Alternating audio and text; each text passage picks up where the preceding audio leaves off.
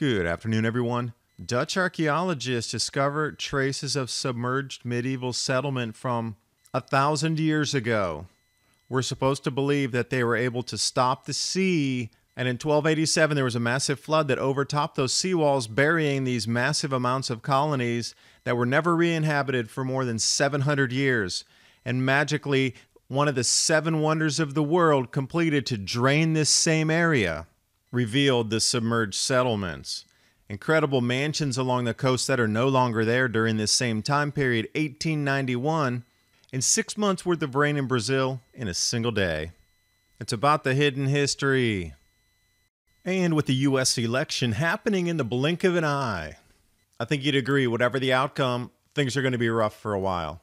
So if you're worried about your finances taking a hit, you should look at protecting your savings, especially your hard-earned retirement fund. The team at Noble Gold knows how to do this, and they've done it for thousands of other people before you.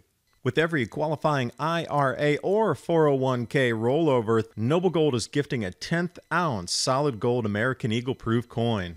Grab the phone and give Noble Gold a call now. 877-646-5347. And you'll also find the link in the description box below the video.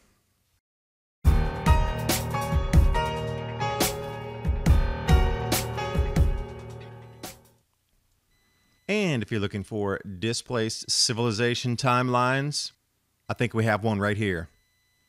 This is a giant inland lake in the Netherlands. And the Dutch archaeologists have discovered submerged medieval settlements, 4 of them. So the map accompanying the article here, you can obviously see the lake with the barrier islands. Now in the center there on the shoreline, you don't see any what would be considered land sticking out into the lake. But if we do drop back here into the giant engineering project from 1927 to 32, they put up this huge dike to stop the seawater coming in. Then they drained it. And lo and behold, these areas that used to have the medieval settlements were above water once again. Very specific here, the areas in green, which did have settlements on them 1,000 years ago with engineering at least as good to drain the same areas, resurfaces. And this area of the sea that you're looking at is called the Zuiderzee. And some of the settlements here, Noordoostpolder. Now, conventional history and historians will have you believe that 1,000 years ago, they erected these walls made of wood with earthen banks and created a seawall that stopped the sea, and they were able to then pump out all of that water to then reveal the same land that is now being found submerged that had the settlements on them.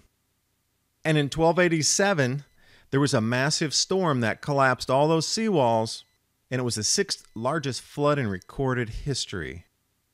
Apparently 80,000 people were lost during the evening. And this area was never, ever repopulated for more than 700 years in some of the most prime land in Europe.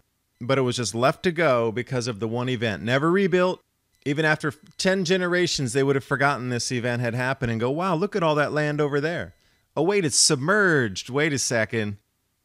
Because it took until 1891 until they thought about, hey, we might have good enough tech right now where we could do that project and put a huge seawall up, pump it out, and then have a bunch more land for farming, for example.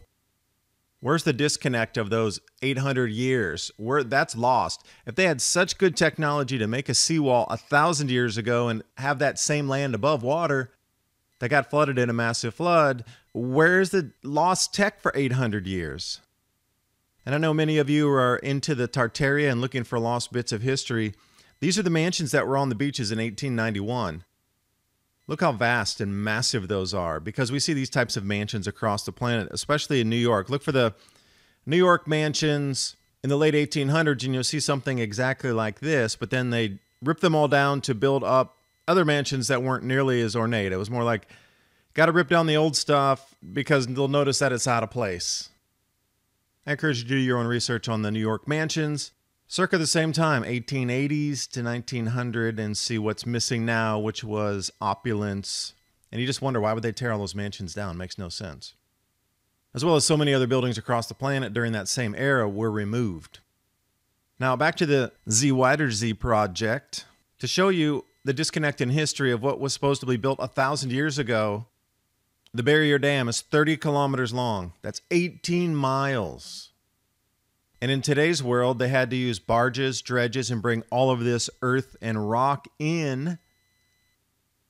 And look at the amount of massive shipbuilding that was required to get this barrier wall / seawall up in place in the 1920s. And then they were able to drain it using pumps. And then they started to find remnants and relics from the previous settlements that were there. So whatever happened around 1,000 years ago, they were able to replicate the same thing, put up the seawall and drain the water. But we know for sure that tech didn't exist at that point. So how did it happen? This is the amount of land that was recovered where the settlements were, and you saw those larger maps here with that same kind of discoloration on them. You can see the three areas that have come above water again. Makes no sense. And a massive storm in 1953 will give you an idea of when a seawall is breached during a North Sea storm, how much flooding could occur. And then this was really the catalyst to get the Dutch to put up the rest of what's called the seventh wonder of the world and reinforce that and really get that seawall in place. But we're supposed to believe that this from 1000 AD was there and then nothing for 600 years, and all of this area was drained, which is now above water again. It's just too much to believe. There's missing something in our history that could explain this engineering feat, which is now termed one of the seven wonders of the world, at least in engineering, on that seawall construction. And these older maps here from the 1600s as well, you know, they don't show that land that has been resurfaced again. So the orientation's on this is a little bit wrong, but you can see the sea islands there. Let me spin it for you. And then you'll see the sea islands. And if we come into the large inland lake there, but you just don't see the same amount of land above water that we do after the pumping project. And speaking of mass amounts of water, 6 months worth of rain in Brazil in a day. And what's most interesting is they say November's generally a dry month. It's not like this happened in the middle of the monsoon and it was just so exceptionally heavy that we got a river from the sky that poured out. This is in the dry season, which even adds another whole level of mystery to this from the skies. And when you have this much water coming into cities, I don't care where you are in the world, it's going to turn into a massive flood. And as you see, anywhere it was low-lying started to fill up. So we are in a cycle of these 400-year changes, and what's most interesting is the Zuiderzee flood of 1287 was during a grand solar minimum period as well. Massive floods, months worth of rain everywhere across the planet now. Almost every storm's once in a 100 or 200 year event. And it just matches on the timeline as well as the hidden history here. So 3 birds, 1 stone in this one. But it all comes down to being prepared for changes. You need to have some food ready, especially with what we're seeing inbound here with the reset coming in January of 2021 on the finance side, all the chaos in the U.S. with the elections. So many things that you're going to need to get prepared for anyway. You might as well start now. Buy bulk foods from the supermarkets if you can, pack it yourself, but if you don't have that ability, the 2-week or the 4-week emergency food supply with My Patriot Supply and Adapt 2030. That link's in the description box below, along with the links to the stories and images and maps of everything I presented here about the impossible engineering projects of 1,000 years prior. Thanks for watching. Hope you got something out of the video, and I'll see you next time.